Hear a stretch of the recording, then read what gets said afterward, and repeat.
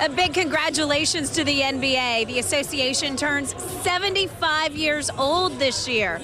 Quite the accomplishment. I'm sure you saw the announcement and the controversy over the top 75 players list. Well, we decided to ask our players to assemble a list of their own.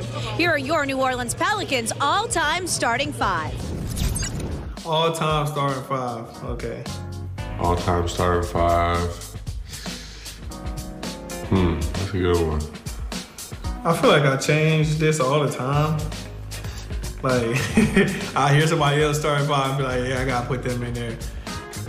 I'm gonna go with Isaiah at the 1, Jordan at the 2. I'm a coach, y'all gonna be all right together. We got Braun at the 3. We got 2 scorers, we got Braun at the 3. And then we got at the 4, we got, need some more shooting. Y'all gonna think I'm crazy. We got Dirk at the 4. We got Dirk at the 4. That's a hell of a team. And then you got big fella. You got Big Aristotle at the 5. That's a tough squad. That's tough. They're tough. It's tough. I'm gonna go with Kareem at the 5. Gotta have MJ. I'm all over the place. You see how I just went from the 5 to the 2 guard. At the 3, at my 1, I'm going Magic Johnson. Got a big lineup.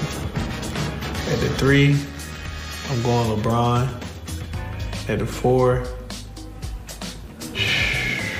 I'm going with KD then. KD.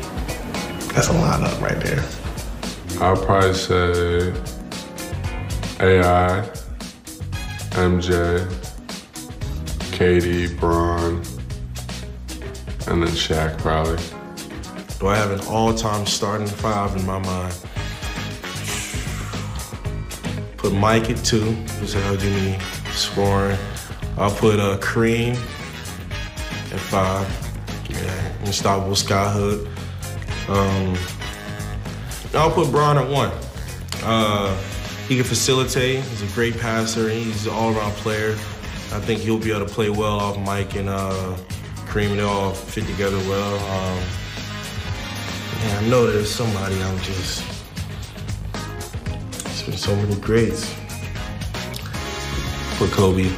Put Kobe at the 3. Give me another scoring threat from all 3 levels. And 4, man. I need a bruiser in there somewhere. So I'll say Moses Malone. I'll say Moses Malone at the 4. I need a bruiser in there. They start trying to rough up the other players. I know that guy's gonna go in there and handle it.